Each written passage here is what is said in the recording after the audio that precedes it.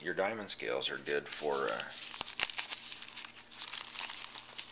all types of gemstones. This is miscellaneous peridot, emerald, and some other unknowns. Pink zircon or pink sapphire, smoke, probably some imitation there, some nice peridots. Rubies and miscellaneous redstones. This might be a good eBay item. Pretty good size lot of those. I expect that's going to go maybe, I don't know, 5 or 6 carats. And there could be 1 or 2 garnets in that batch, but I doubt it. Might be some imitation, would be more likely. And what we got here? We got topaz. These are the deep blue topaz. And there's a moonstone thrown in there. Sapphires, blue, undoubtedly blue sapphires. There's a couple star sapphires in there too. 3 star sapphires. There's some decent sapphire stones there, but probably some imitation there too. Probably about a carat of the sapphires. You know, gems don't tend to weigh quite as much as diamonds do, and diamonds are pretty daggone amethyst. That's a big batch of amethyst. Some nice stuff there.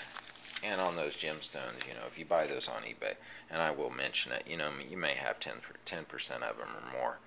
Well, we won't say more. We'll say 15% or less of them are going to have a little damage due to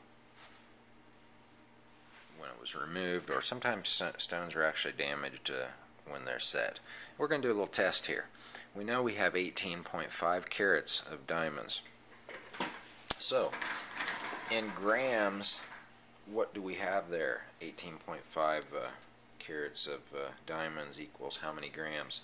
So I'm going to get a weight on this little cup. Our little diamond cup here, it weighs exactly 1 gram. I don't know if they planned it that way or what, but that's the way it is. The way it is.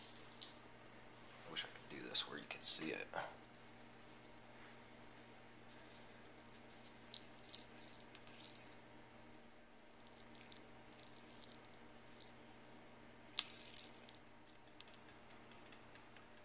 Alright, see, I take that off and we get the wind disturbance there. Anyhow, give that one more shot. See how many we lost. A transfer, hopefully none. And there was one there that tried to get away. 18.48, so I did lose one. Oh well. Kind of figured I would. Probably lost a couple more 1-pointers. Anyhow, hey, there's one of them. Maybe. If you buy them, there's going to be extra, because I'm going to throw a few extra in there, just for attrition when we take the photographs.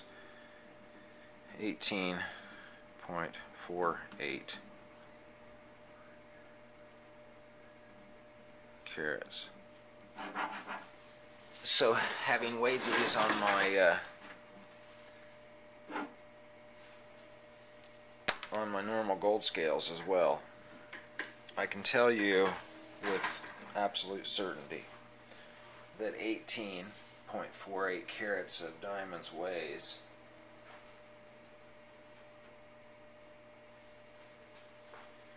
3.8 grams. So you see, when you are allowing for diamond weight on gold rings, it is quite easy to allow too much. Now, it's a different story with some of your larger imitation stones. I think they are a little heavier actually, but as